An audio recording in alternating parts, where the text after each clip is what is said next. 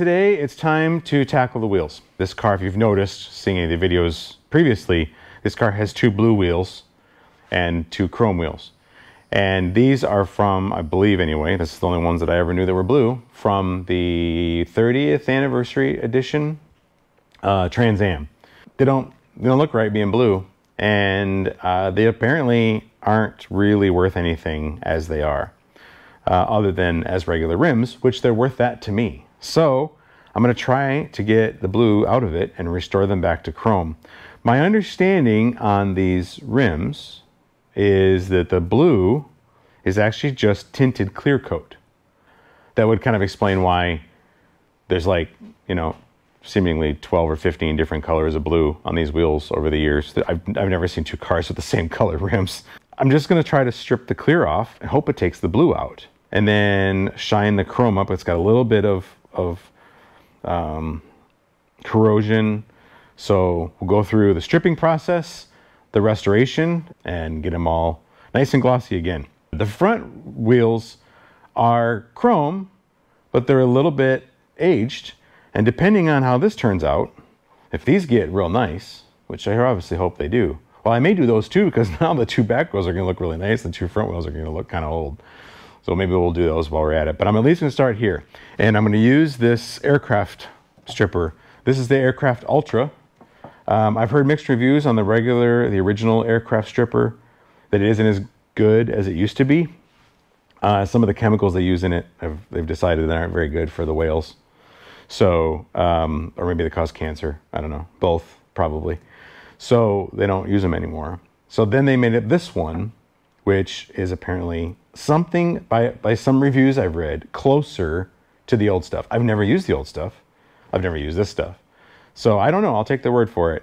But I'm going to give it a shot, because I have seen some people more recently use this and it seems to work. I'm going to do it on this wheel first, because I'm actually hoping I can do this without taking the tires off. And it would save me some time and money. This tire has a nail in the sidewall, so that's going to have to come off anyway. So if I damage the tire, I don't really care. But I don't want to damage this one, because it's a good tire. I got a new tire coming, so that's going to get replaced later. But for now, I'm going to try to see if I can do this with the wheels on, with the tires on.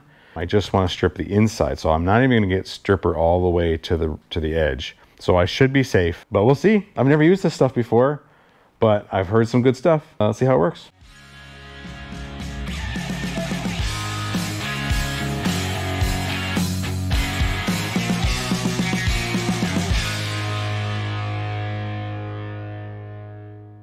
All right, like I said, I'm gonna start with this wheel first. I got these put up on this board to get them up, because I don't feel like working them on the ground. I'm gonna get a cup to put some of this in. It's pretty thick stuff, and use like a chip brush and brush it on nice and thick. Oh, I gotta pop these caps out first. Let's get rid of those. So I'm just using like a picnic cup. Just, I don't know. Should be safe for that cup. We'll see if it melts the cup. That would be wild. I probably should use some chemical gloves. These are just, you know, thin nitrile gloves. It says not to use to strip a bathtub. It's good to know.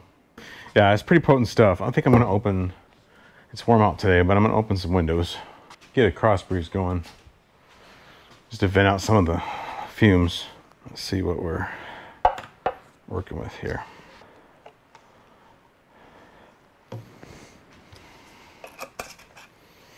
Whoa, that is potent stuff. It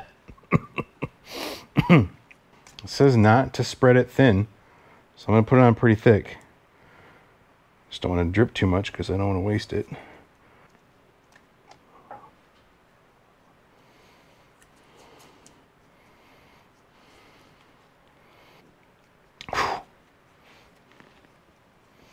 Man, just leaning over this stuff, it puts it on, it stings the nostrils. Stings the nostrils. Oh, it's already coming off. This stuff works fast. Look at that. Just it's coming off on the brush. And it's blue. That's a good sign, I hope. It says it works in a half an hour or less. I'm assuming you don't want to leave it so long that it will dry. So I'm just gonna go ahead. I have enough left. I'm gonna go ahead and come around the rim here. I just have more, so I'm gooping it on. I don't know why. I'm gonna leave it. I'm done. Let's just let it go. We'll let this sit for, it says 30 minutes or less. We're gonna go, we'll give it 20, 30 minutes. See how it goes. That worked really good. For one round anyway. It was one round of stripper, let it sit about a half an hour. I got some steel wool and tried to see if I could grind it off. That didn't work super awesome.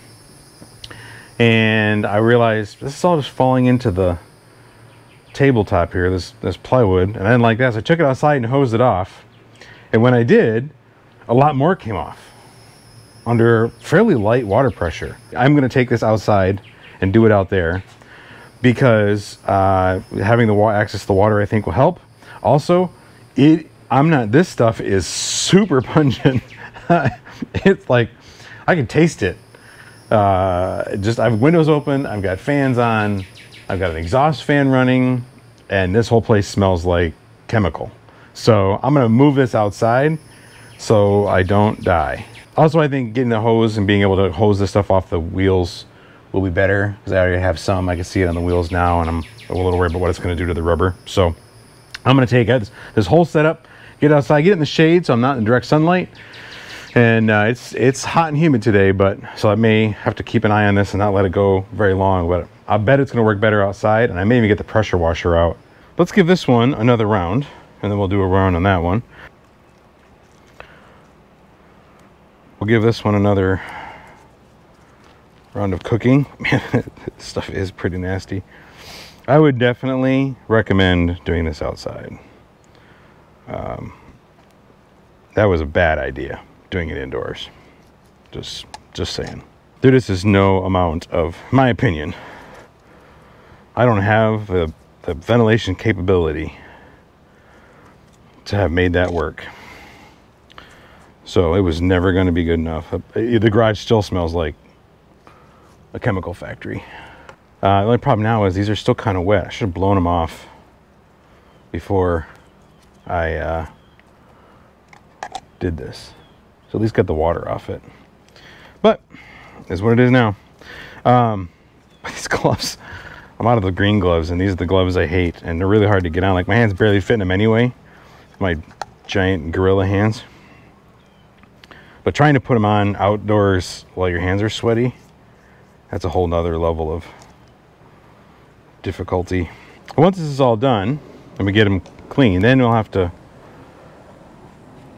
clean up the metal, the chrome. I've got some chrome polish. We'll see if we can clean up some of the corrosion, and we may even get a little more aggressive, sand them.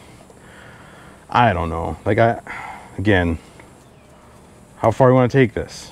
There's a point we can go too far, and then it isn't really worth it. So we'll just see how this goes.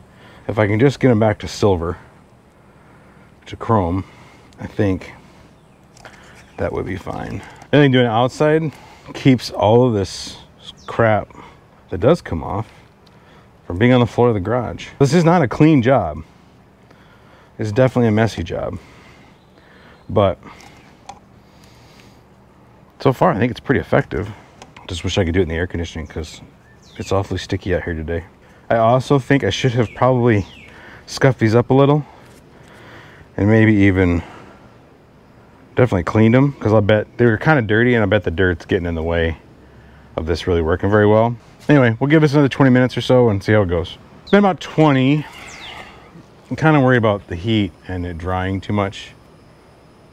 I don't know if that's warranted, but I am. So I'm gonna hose it off and we'll see what it looks like. If we have to do another round, we'll do another round.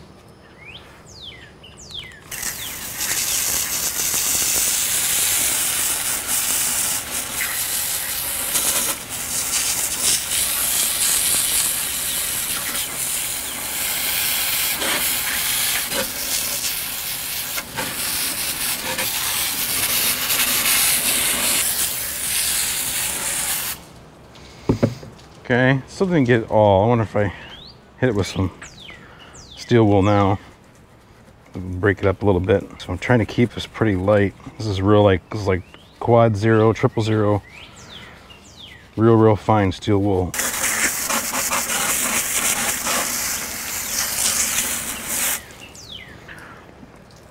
All right, well, it's getting there. I think I'm gonna put another round of it on. Let me move over here.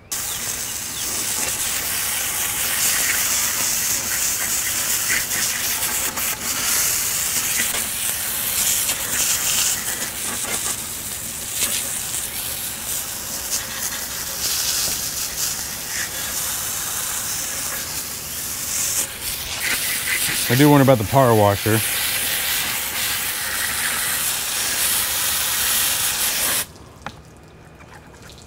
I'm also wondering about eye protection now.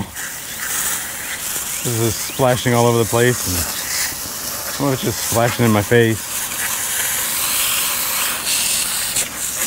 It's also possible I just didn't give this enough time to eat, you know? Maybe I'm going to jump on the gun. This needs more cook time.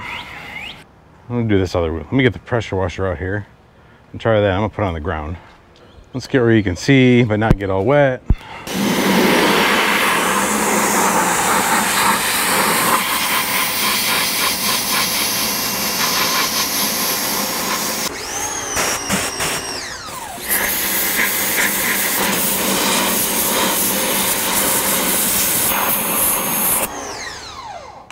Okay, yeah, that works better.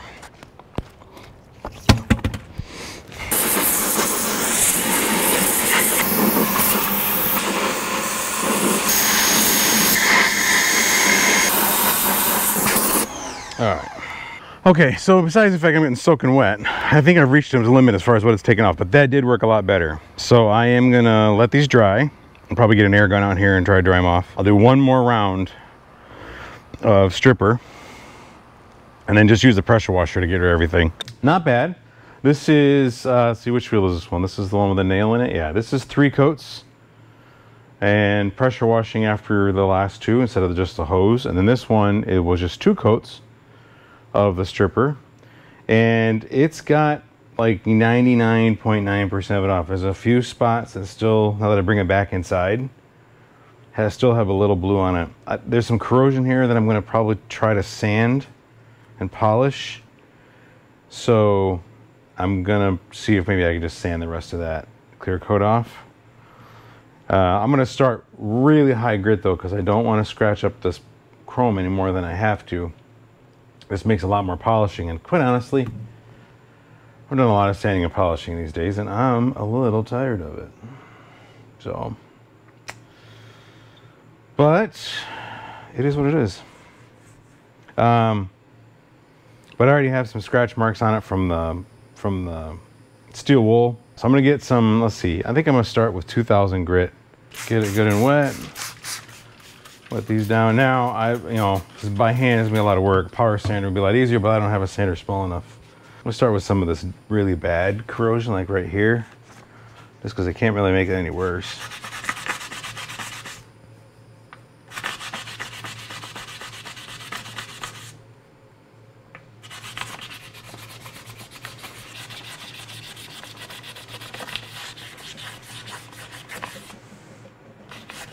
Again, just like the car, perfection is not what I'm going for here, because it's kind of unattainable. I think I'm going for some version of good enough. All right, before we get too crazy, let's just see if that metal will polish back around. Get a drill. I'm using one of these wool pads, because I think they cut a little better than the foam ones. Meguiar's has that foam cone, which is a good thing. It works pretty well, but it does tend to fall apart. What does this say? And I'm also using this Blue Magic metal polish cream. I've never used this, but I've been told it's really good. Before I go crazy with the drill, let's start with just a cloth. I'm making quite a mess here. It's pretty awesome.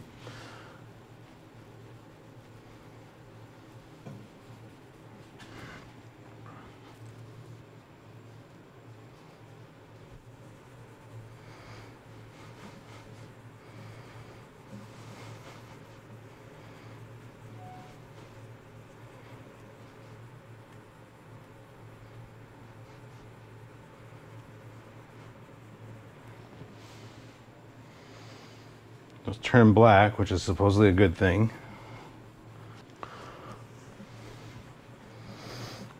Didn't really do much. Let's get a little bit. Let's turn the speed down though.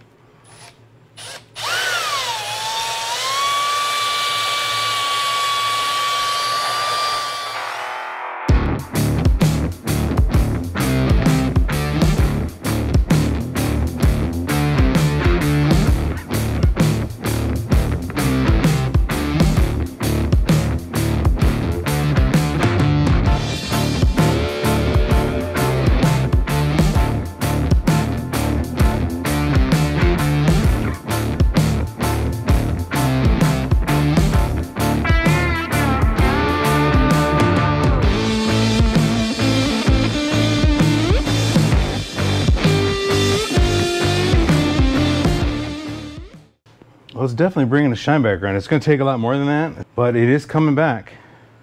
Awesome. So it's just going to take a little longer, but I got time.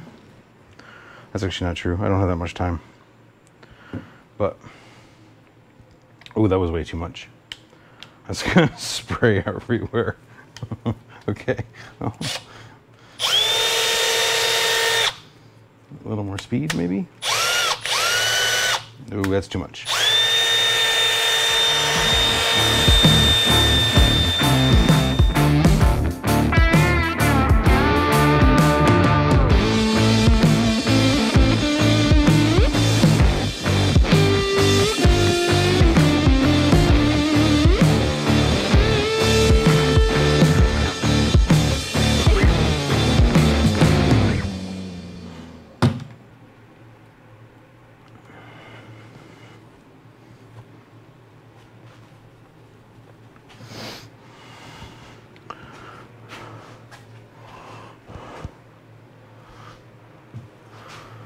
Well, that definitely is better than the corrosion.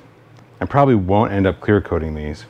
Well, for one, if they shine up nice and you just take some polish now and then and maybe put a coat of wax on them to keep them shiny, then I'm good with that. As I'm not, secondly, I'm really not yet very good at clear coat. That turns out nice. And it certainly turns out good enough. And good enough is, well, good enough. Whew. It's gonna be a lot of work, but we're gonna keep going. I got 1/5 of, we'd like whatever, not even quite 1/5, but one internal spoke. So this is the worst corrosion one. That had the most blue on it, but. So we'll go around with the 2000 grit and clean the rest of this up. And then we'll come back and polish the whole thing. But I'm pretty happy with it so far.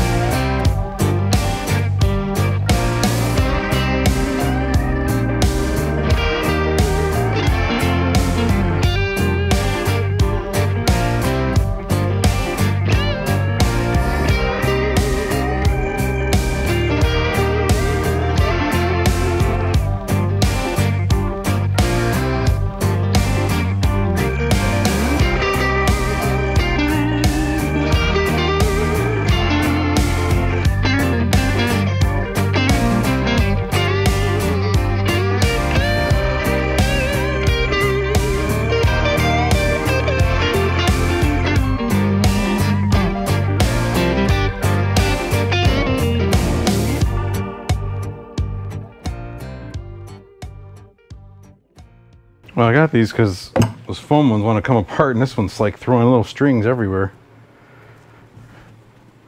So maybe it doesn't make that big a difference. I do like how it's coming out though.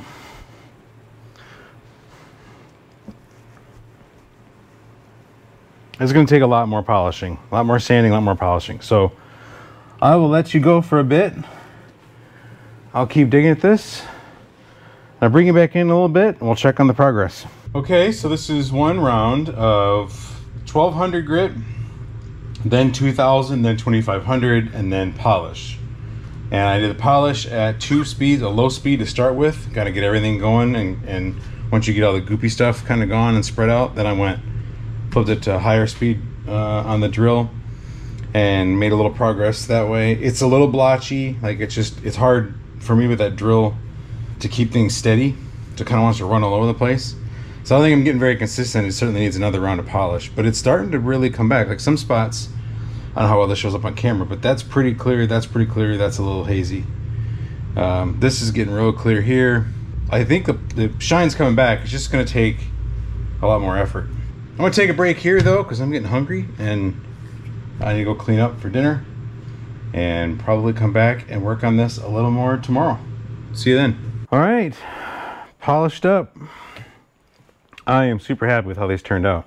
And I will probably, I'm not a good enough, I said this at the beginning, I'm not a good enough clear coater, painter, to clear coat these and have them look this nice. So I'm just gonna wax them, put a good coating of like carnauba wax on and buff it off, and that probably won't make it any more shiny. It'll just gonna do a little bit of protection for the shine I have. This is good enough. I'm super happy with this. From the other side of the parking lot, the ice cream shop, that looked pretty good. And you know, if you're gonna run around and do burnouts in it anyway, you're gonna jack your wheels all up. So I will clean this up and we'll get, these are the rear wheels, and we'll get the front wheels on here and clean those up. I don't know how well you can see this on camera, but for those of you who are wondering why I'm not just gonna take this all the way back to like OEM shine, this is the driver's side front rim. There's two pretty decent, look like claw marks here, little scratches. There's a big deep gouge right here and goes up onto the lip of the rim. There's a dent right here where it probably got curbed. It probably hit a curb right here and rashed this wheel. There's scratches here. So there's no amount of polish I can do that's gonna get rid of those. That has to be grinded down. That's through the chrome. So either sandblast or you know, grind through the chrome and then refinish them. That's more than I want to spend on this. And certainly I don't have the capacity to do it myself. So I'm not going to spend countless hours trying to get this back to super shiny, except for this and except for that and the big dent. Like those are still going to stand out, so there's no point. We're just going to get it almost all the way there. These cars were not special, right? Late 90s, early, you know, even in the 2000s, the LS-based Trans Ams, Firebirds, Camaros, they weren't particularly special for their era. They were just a fun little car. And so people had fun with them. They ripped them around, did donuts and burnouts and drifts, and probably hit the curb a few times, and maybe even, if you lived up in the north, gasp, drove them in the snow. They are what they are. Now they you know, some of them, they were garage queens, and they were low miles and pretty paint, and those are great, but they're pretty rare. Most of them, a lot like this one. High miles, a little beat up, but we're gonna get it back to something close to original, and I think that's good enough. I'll finish polishing this one. We've got this sanded down, so now it's time for polish, and we'll get it as good as we can get, and then we'll get the passenger side tire off. I wasn't gonna do the fronts, but once I do this one, this was pretty nasty to begin with, as far as cloudiness and fading. And the passenger side one's just as bad. So now that one looks really bad compared to the other three. So I'll take that one off, but that one doesn't need any stripping, just needs some light sanding and then polish. So they do have a little bit of a film on them. I don't know, like for regular polish it's probably fine. For this application, it leaves a little bit of a film behind that I'm not a big fan of. Like it doesn't quite come all the way off when you wipe it off, which I think is designed to protect the metal, but it leaves a little bit of a haze. So I'm giving a little bit of the Adams, like a waterless wash. You see how black that towel is now when I'm wiping. That's all the sort of residual polish. That's better. So I washed all the wheels first, and then I'll give them a coat of wax here. So I'll give it a coat of wax. I would like to use a good heavy carnauba wax here, even though it's a little harder to work with, especially in these small like wheel spaces, but it's a much tougher wax. My carnauba wax, as I wanted to get it out, is like a brick. It's like rock hard. So I threw it away, and we'll just go with a liquid wax. This stuff's pretty good. This is the buttery wax from Adams. It's really easy to work with. My only issue with it for this application is it doesn't last a super long time in my experience. With the Chevelle, when we go to car shows, I basically would use this every car show. So just to shine it up. But I can do that because it's super easy to work with. You just kind of wipe it on with some kind of pad. You can wipe it on with a cloth. I used to use a microfiber pad. And you give it about a minute or two, and it hazes up, and then you can wipe it off. Now you can also, if I left it for 20 minutes, 30 minutes, I've left it for an hour or 2 minutes, it wipes off the same. So this stuff is super easy to work with. It really is, for all-purpose wax, it's my favorite wax.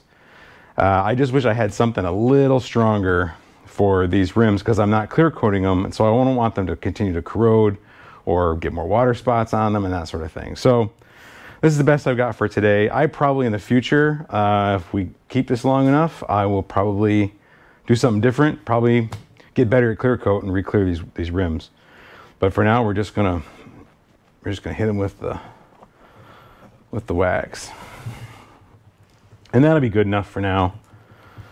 Good enough for the rest of the summer here, you know, and it'll look pretty. At the very least, they're not blue anymore and they're not all corroded. That is good enough. So, let's get back on the car. I don't know about you. I think it looks pretty good. I still got some rash here on the side. Not much I'm going to do about that. I did grind, got the Dremel out and kind of ground down some of the sharp edges because it was really tearing up my pads. I think it looks really nice. That's the front wheel. Let's go to the back. Show you that one, one of the blue ones. No more blue. At least they're all the same color, kind of like the car. It may not be perfect, but at least it's all the same color. Couple coats of wax on. I think it looks pretty good. We're gonna call it done. So yeah, a couple things, right? We got the blue clear coat off. So if you've got clear coat that's peeling, you got some corrosion on the wheels underneath it, you can put that stripper on, sand that corrosion down, and get it back to a nice glossy finish with some polish.